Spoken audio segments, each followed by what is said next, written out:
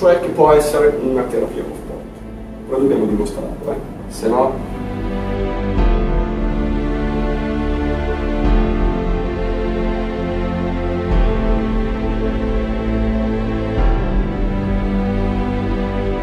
Mi aggancio a quello che hai detto tu adesso, vedendo evoluzione sportiva degli anni.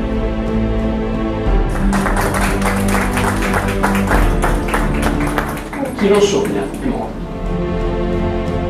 Voi mi avete aperto gli occhi, che sempre da parlare, io parlo più di giorni.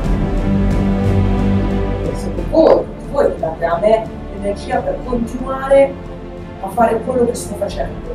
Io so che voglio fare questo. Io mi impegno ogni giorno a fare quello che amo, che lo amo follemente. La cosa più bella che io vivo ogni volta è come arrivo alla cima. Una volta che alzi la coppa, sì, wow, bellissimo, ma ti viene in mente tutto quello che hai fatto scalando quella montagna. E alla fine sono stata lì finché l'ho portata a casa. E alla fine ce l'ho fatta, tirato su questo trofeo, mi sono contenta. E l'amore che provavo per questo sport e l'amore anche che ricevevo dalle persone che veramente mi volevano bene è diventata la mia forza.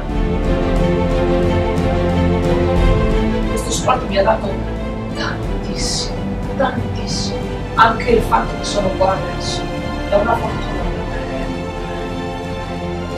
È grandissima energia. La nostra